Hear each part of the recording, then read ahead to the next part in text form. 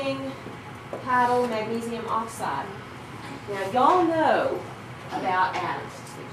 Y'all know about atoms. Y'all know how they look. You know where the electrons are.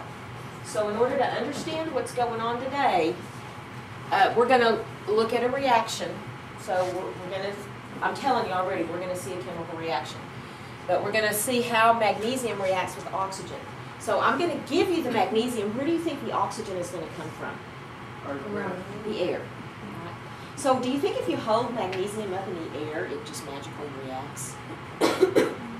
No. You have to activate it. Now, here's the deal. All chemical reactions occur because electrons are being donated or shared so they can become stable, right? Well, in order for that to happen, they have to start moving. Sometimes the two substances just get together and they start moving. But other times, you have to get it moving. So what do you think we're going to do today to get those molecules, those atoms moving? Something that will activate water. Oh yeah, we might heat it up a little bit. Okay, and that doesn't heating things up make molecules move? Okay, so here's what we have to do so that you can totally understand. First of all, I want you to write down, and this is for our information, our data gathering, and you're going to put several things, and I know y'all can be very neat with atoms because I've already graded your lab, but we're going to need to draw magnesium with all of its electrons and oxygen with all of its electrons. So if y'all will just take a couple minutes and draw the atomic structure of these two atoms.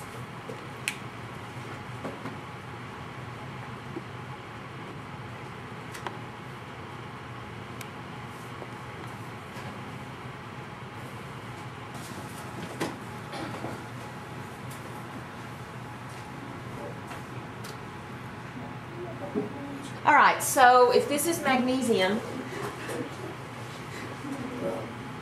how many protons, Cree? 12. How many neutrons, Neptali? What did you say? 12. 12 neutrons. How many energy levels, Susanna? 3? Why do you say 3? Because it's on the third period. Good. Okay, 3 energy levels. So I've got 1, 2, what? Where do I put it? At the top. 12 o'clock, 9 o'clock. 9 o'clock, 6 o'clock. 12, Okay, now I've got 10. 12 o'clock on the third, and all right. Now, how many valence electrons? Remember, everything moves from high to low so that it can be stable. And how's magnesium going to be stable? Jordan? Give away 2 electrons, okay? And I guess I'll have to move oxygen over a little bit. All right, how many protons, Avery? Where are you? 8, okay. How many neutrons, Avery? 8. Okay. Miguel, how many energy levels? 2. Why? Huh? Not family 2. Period 2. Okay. Brianna, where do the electrons go?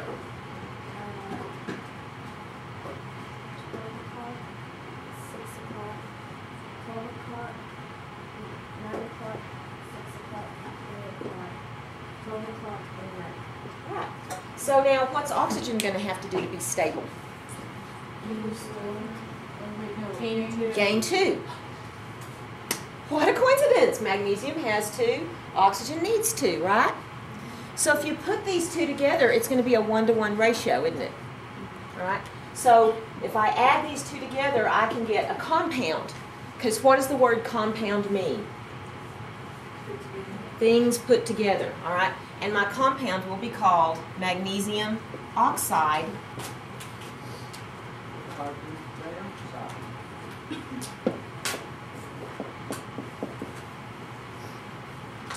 Magnesium is just going to give up its electrons to oxygens, and they're both going to be stable. And that's how you write it, since it's a 1-to-1 ratio.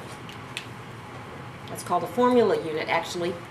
Because these become, this loses 2 electrons, what does it become? Oh, if it loses? An atom that gains or loses electrons is called an ion. This becomes a positive ion, and what's its charge? Positive what? 0. It's going to lose 2 negatives, so it's going to be positive 2. And oxygen will end up being negative 2 because it gains 2 electrons, right? Okay. So you know how the electrons are going to move in the reaction. Now, you have got to be concerned with properties because everything has physical properties, right? And they can be used to identify substances. And if you have a chemical reaction, what are you going to get? I can't hear you. No. If I have oxygen, right? It's a clear, colorless gas, right? Well, if it turns into magnesium oxide, do you think the properties of oxygen will change? Yeah, I get new physical properties and a new substance. That's how I know I've had a chemical reaction. All right. So, if what?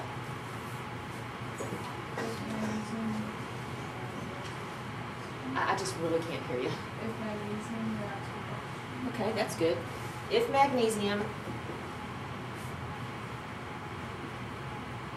reacts with oxygen, then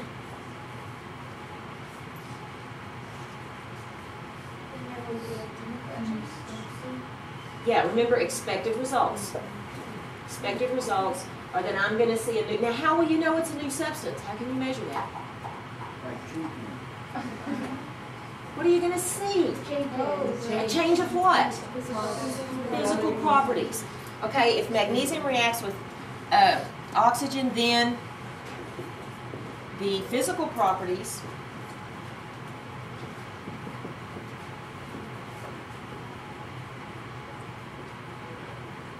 will also change. Now there's other ways to write this, but I want y'all to be concentrating on physical properties. That's what we're talking about.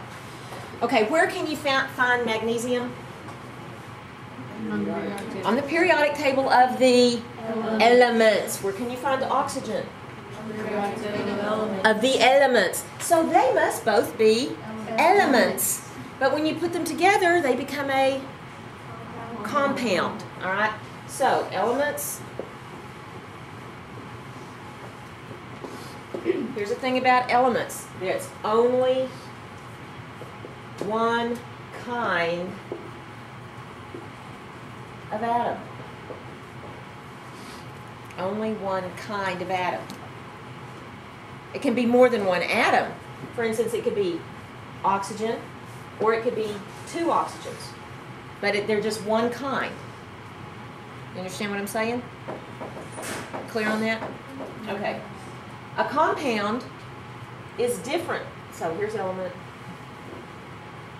A compound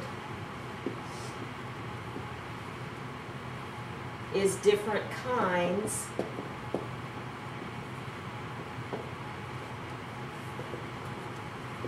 of atoms.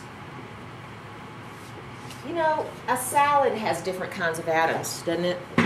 But it's not a compound. Why is salad not a compound and magnesium oxide is? Because I can take salad apart easily. I can take a magnesium oxide, it's a big deal to take it apart. It's not, requires a chemical reaction to take magnesium and oxygen apart. Okay?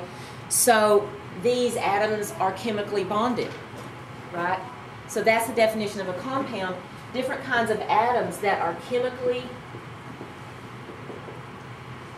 bonded.